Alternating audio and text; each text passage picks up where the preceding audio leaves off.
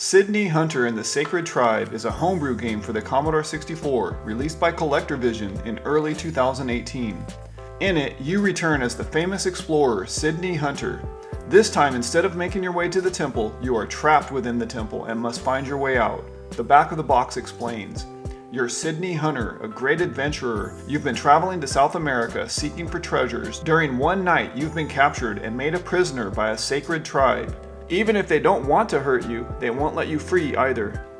The Commodore 64 treatment of the graphics and sound effects are quite impressive. This game expands upon and improves upon its predecessor, the Shrines of Peril, in every way. When the cartridge is first powered on, a fancy splash screen is displayed. Next, we see a nice close-up of Sydney's hat and a musical tune is played. Heading on into the CollectorVision title screen, pressing the button brings us to the main, scary title screen, with the torch skulls adorning both sides of the screen. When the game begins, you will notice your lives remaining on the bottom left, diamonds collected bottom center, and the keys collected on the bottom right-hand portion of the screen. Gameplay. You start the game speaking to one of the village elders who is asking you to please help him find the way to the sacred doorway which leads to the ancient Mayan city. After accepting the challenge, you will quickly realize you are at the top of a maze and must travel down at least 9 levels to make your way out. Doing so is no easy task, being there are many obstacles standing in your way, including spiders, bats, wasps, scorpions, snakes, rats, slugs, and entryways requiring a key or diamond to pass through. There are even a few screens with quicksand lining the bottom of the screen. If you happen to fall in, don't worry, you sink very slowly and can jump out of it to escape. You have to be a careful explorer. Try not to miss any room that has diamonds. You need all of them in order to bribe some of the Mayans to pass further into the game. In addition to diamonds, you can collect pineapples, which will grant you a spare Sydney Hunter. Also, sparsely spread throughout the game are miniature white skeletons, or Mayans, which grant you temporary invincibility. This power-up will turn your Sydney Hunter character a solid shade of purple and lasts for only a few seconds. Controls. Using a joystick, you can control Sydney Hunter moving in all 4 directions. Pressing the button will make him jump. Even though the manual says to plug the joystick into port 1, doing so will result in not being able to play the game. Use joystick port 2.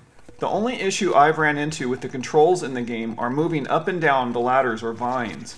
You have to be positioned just right or he will not move. This can be frustrating. Pressing F1 on the keyboard will display the interactive map. Pressing the Commodore button bottom left on the keyboard will immediately end the game. Scoring. There's no score kept in Sydney Hunter and the Sacred Tribe. This is one of those games like Atari Adventure where once you complete the quest, that's it, the game is over, no score. However, if you had to figure a way to keep score, I would say at the end of the game you could just go by how many Sydney Hunters are left over, added to your gems collected. Or you could just measure how long it took you to complete the quest. The diamonds are color-coded, each one awarding you a different quantity of diamonds, 1, 5, 10, or 20 diamonds. When you open a chest, you are usually rewarded with a nice amount of diamonds. Strategy. Sydney Hunter and the Sacred Tribe is not that difficult a game, it's more of a marathon than a sprint. You have to have patience and try to learn the game's map. I found the most success once I started mapping things out with pencil and paper. Remember that you can press F1 to display the interactive map, which shows you your progress. Learn how far you can jump. Learn how to find the pineapples, which award you a spare man. And be careful to avoid the baddies. Graphics. The graphics in Sydney Hunter and the Sacred Tribe are outstanding. There are a lot of visual elements in the game to take in. For example, multicolored windows, skulls etched into the concrete walls, torches lighting up various rooms, fire, even quicksand on some screens. There was a lot of detail and effort put into getting it right. Sydney Hunter himself is a nice multicolored and animated sprite. You can tell he's wearing a hat and wearing multicolored clothing. You can even tell he's wearing blue shoes. The imagery does evoke the feeling of being deep within the Mayan caverns. Sound. I like the simple music in the game and appreciate that it changes as you progress deeper into the game. This helps keep it interesting. The various sound effects in the game include a sound for moving Sydney Hunter, a separate sound for jumping. The flying hawk and bats each have their own unique sounds. Music is constantly playing in the background, which does change as you progress further into the game. When your mission fails, a different tune is played. Packaging. The boxed copy limited cartridge edition of Sydney Hunter and the Sacred Tribe is terrific. The artwork looks like a scene right out of the game where Sydney is jumping over spikes while holding a diamond with a bat and snake in pursuit. The Mayan architecture is represented along with the spider web and skull and bones. The same image is also used in the game's printed manual and 11x15 included poster. I love the fact that the game's manual includes color photos of the game's development team, something you don't see very often. An authentic looking 8.5x11 map of the Mayan temple is also included. What clues can be gleaned from it? OSTs. A gentleman on Atari Age who goes by NYUUNDERE was selling original soundtrack copies for Sydney Hunter and the Sacred Tribe and Mecha for the MSX systems. I picked up a copy and can tell you it's good but quite short, only about 7 minutes long in total. Ports. Sydney Hunter has sort of become its own Mayan-themed franchise. The Sacred Tribe is the first port of the game to the Commodore 64 and is the third game released in this product line, the first being Sydney Hunter and the Caverns of Death, and second, Sydney Hunter and the Shrines of Peril. The Commodore 64 version of Sacred Tribe was released in disc and digital formats, as well as a limited cartridge release. In addition to the Commodore 64, the Sacred Tribe was also released in the following systems: the Intellivision 2 releases, Standard and Game of the Year editions, ColecoVision and MSX systems, and the Sega Master System. Bugs. Sydney Hunter and the Sacred Tribe for the Commodore 64/128 is an extremely well-polished game. You can tell a lot of work went into getting it working just right. To that point, I only ran into a few situations that I would classify as temporary bugs. On the screen with quicksand under the collapsing bridge, I once jumped up while underneath the bridge, and when I went to the next screen, Sydney Hunter was hovering slightly above the floor. This hovering continued until I went through the doorway and back. Not a huge deal. Every once in a while the game would not register a diamond capture, but also not a big deal. Suggestions for improvement. One thing I believe that could have been improved on is the brick color. Not that it's bad, but I would have liked to have seen it change colors the further you progressed into the game. Although there were at least 10 baddies, it always could have used a few more. I would have liked to have seen some puzzle elements thrown in.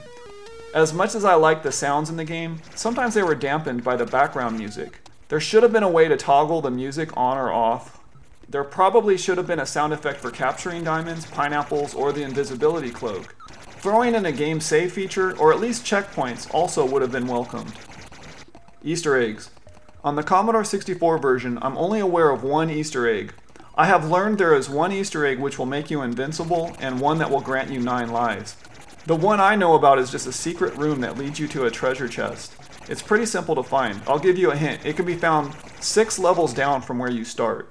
The manual alludes to some Easter eggs.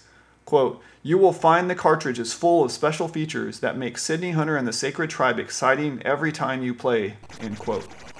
Purchasing information. I picked up my boxed copy for $55 from CollectorVision back in January this year, 2018, and it included the digital version. The boxed cartridge and floppy versions are currently listed as out of stock, but you can still pick up the digital version for $10. Conclusion. Sydney Hunter and the Sacred Tribe for the Commodore 64 significantly expands the playing field over its predecessor with over 100 unique screens, an interactive map, and at least 10 different types of enemies. This expansion was a step in the right direction. CollectorVision has boldly brought this game not only to the Commodore 64, but to several other gaming systems, which is rare in the retro gaming community. That was no easy task, which I commend them for. But the bottom line question that needs to be asked is Sydney Hunter and the Sacred Tribe a fun game to play? Is it worth the hassle of trying to figure your way out of the more than 100 screens? To answer that, first I would say yes, this is a fun game to play. However, depending upon your level of patience, the game can drag on a bit at times, especially if you make it far into the game and lose your last Sydney Hunter, requiring you to start all over from the beginning. This is my second delve into the Sydney Hunter universe. I enjoyed playing the Sacred Tribe, and I'm looking forward to playing more of these games. Recommended.